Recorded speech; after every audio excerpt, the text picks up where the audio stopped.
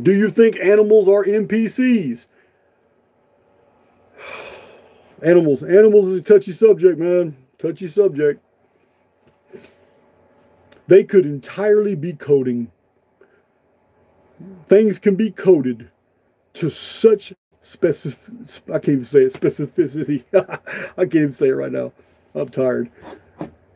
Things could be coded to the point where, of course, you're going to believe it because the coding would even interact with your own frames of reference to make you believe that that dog is emotional when it cries.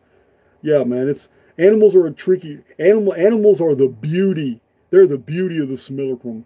I would love to tell you that yes, animals have souls or spirits, but what would be the purpose? I don't know. Maybe they do. Maybe there's an animal heaven. I don't know. I don't know. I don't see the reason for it. I do see that it's very convincing. Because what would be a life here without animals and domesticated animals and pets and stuff like that? Yeah, it would be absent.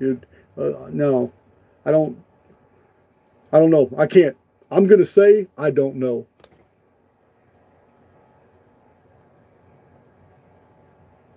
And I'm sticking to my guns.